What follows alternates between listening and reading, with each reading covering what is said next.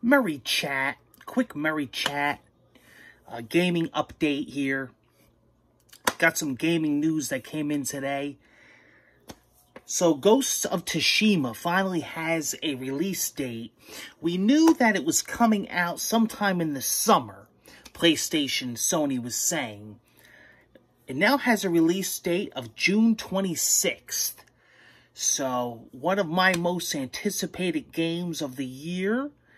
We can finally put a release date on that. So, if you had that pre-ordered, you'll actually know when you're getting it now. It's shortly after E3. So if E3 actually winds up happening, there was actually talk of E3 being canceled. With the coronavirus and everything going on, and with all the flights. So we're going to have to see what happens with that. What a disaster. But, yeah, June 26th for Ghost of Tsushima. And the big news that just came from Neil Druckmann and Naughty Dog is that The Last of Us is going to get its own HBO series. That's right. They're casting right now for Joel and Ellie. I just wrote Neil. I said, hey, listen. There's a lot of options for Joel, but you have to get Ellen Page for Ellie. I mean, it's a must. I've been saying this since day one. You know, it's funny.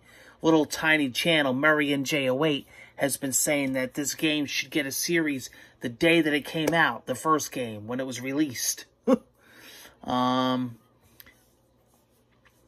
It just fits having a series. I mean, you know, The Witcher, all these other games that got a series. The Last of Us could definitely benefit from having a series. So I think this is going to be a success if they cast it right. The most interesting thing is that Neil Druckmann is actually going to have a lot to do with the series, which is very rare when you actually have the game director involved. So we'll see what input he has as far as the series goes. But he is working with HBO, and I can't wait to see what happens with that. It's my favorite gaming franchise. It's my favorite, most anticipated game this year.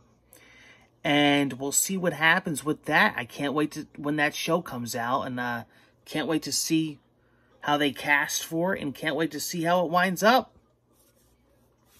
So there you go.